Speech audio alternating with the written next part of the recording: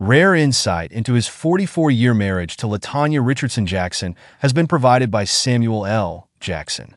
The 75-year-old Pulp Fiction star revealed he had done crazy things in their marriage, but he also talked about how he and his 74-year-old wife have overcome marital issues in an interview with AARP for its October/November 2024 issue. He said that while his wife has learned to ignore his flaws, it still requires a lot of tolerance and not giving up when it would be easy to give up. The well-known actor added that everyone has flaws, and he and LaTanya have a 42-year-old daughter named Zoe. Jackson talked on his family life, sobriety, and his decades-long career at other points in the chat. The well-known Hollywood actor added, "I've done S***T in my marriage that's crazy, you know," when discussing his marriage. "She has too, in her thoughts or whatever in reality," he said, referring to his marriage. Is that a breakup offense? Or do we simply need to talk about it and spend some time together to get to an understanding?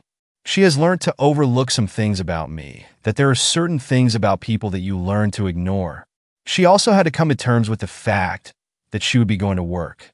Regarding his current acting career, he stated, "I'm going to work every day until the appropriate time." August 18th was the couple's 44th wedding anniversary.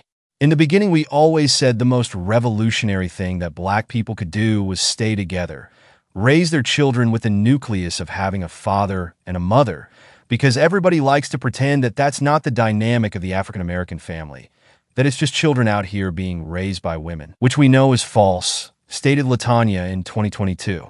She highlighted, saying, "We decided to say we are going to stay together no matter what in order to change that narrative. We'll work things out."